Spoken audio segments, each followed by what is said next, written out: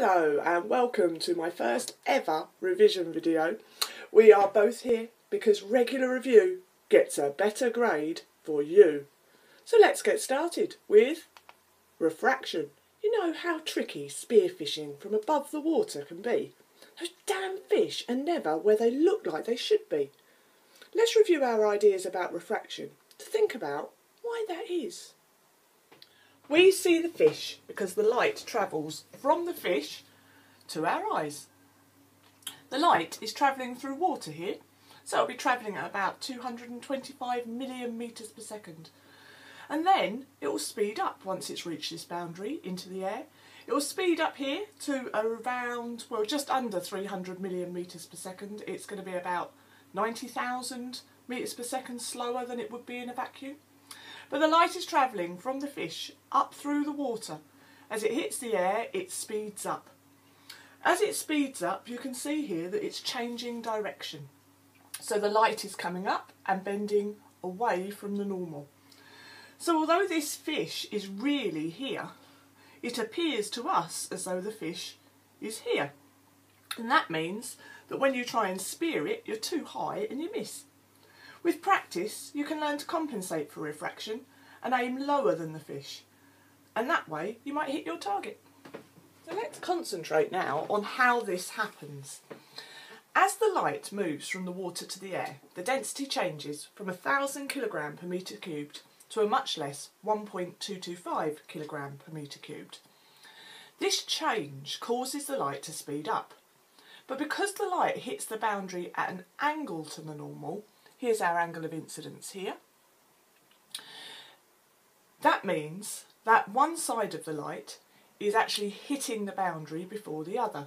In this case, the right side of the light is hitting the boundary first. Now that causes the light to literally skid round in its change of direction.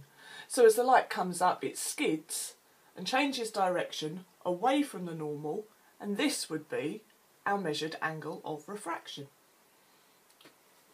Now, I've drawn my picture really accurately, and I used Snell's law to work out the angles mathematically, because when you know about things like refractive indices, that's the kind of exciting stuff you can do.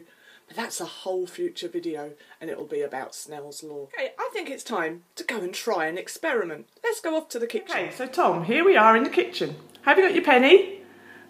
Right, pop your penny into the green cup. Now, you need to stand so you can see the penny first. That's it. Now move your head back until you cannot see the penny anymore. You there? Right, now with the jug of water, and do not move your head, pour the water in and tell me if you can see the coin appear. Wow! Can you see the coin? Yeah, I can. There you go. That's an experiment that everyone else could try at home. It works because of refraction. Yeah! You might remember we did an experiment in class. This is actually two refractions. We've got one here when we go from air to glass, and a second refraction here when we go from glass to air. So we've got the lights coming fast, slowing down and speeding up again. We've got the light coming fast. When it hits the boundary, changing direction towards the normal, it's slowing down. And then this bit is like we've been looking at with the fish. The light is travelling slowly. At the boundary, it can speed up, and this causes it to change direction away from the normal. Just like we looked at with the fish.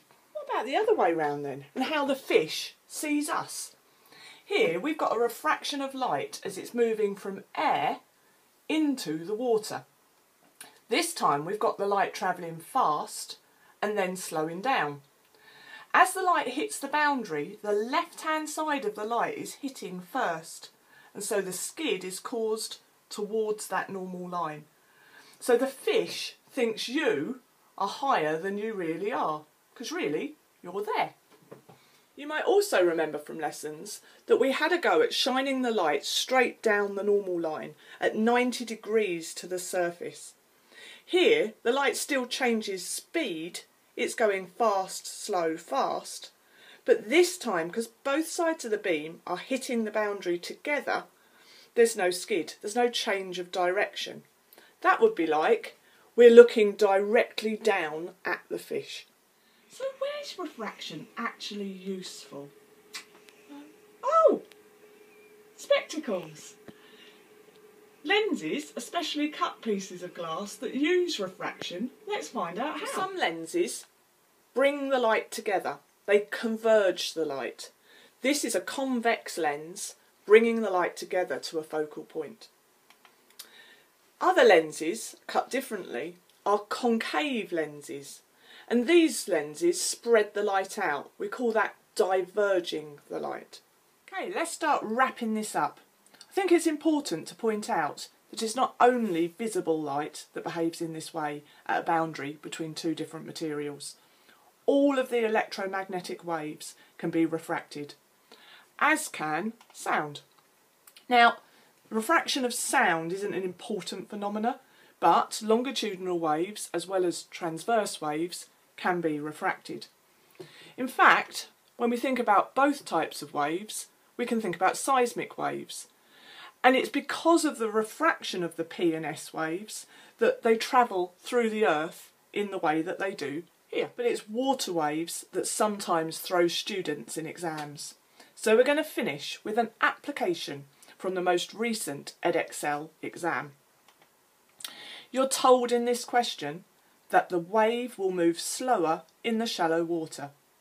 You also are told in the question that the frequency is constant. So we need to apply the relevant formula.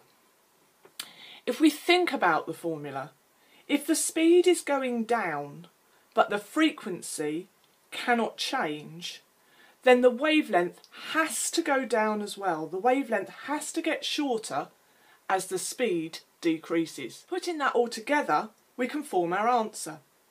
So as the wave is moving from the deep water to the shallow water, the wave is getting slower, just like when the light moved from air to water, or how the fish sees you. The wave is going to slow down and it's going to change direction. The wavefront here is coming in at an angle to the normal. So the light is going to bend towards the normal, and as it does so, the wavelength is going to get shorter, so the peaks will get closer together. And all of that happens because the right side of the wave is hitting the boundary first. Here's your challenge. If it says you may add to the diagram, there is no may about it, do it. So have a go. Download this question. It's the 2016 P1 higher paper from Edexcel. And I will reveal the answer next time so that you can check yours. A couple of thank yous. First of all, to Tom. I could never have made this without Tom's encouragement and his expertise. So thanks, Tom. I'd also like to say a thank you to Maddie Moat, who gave me that final push I needed by inspiring me at her talk on Saturday, which was part of the Norwich Science Festival. Now it's over to you. If you want more videos, Smash the like button. What do you want me to review next? Leave a comment. And Subscribe for more. Because regular review gets a better grade for you.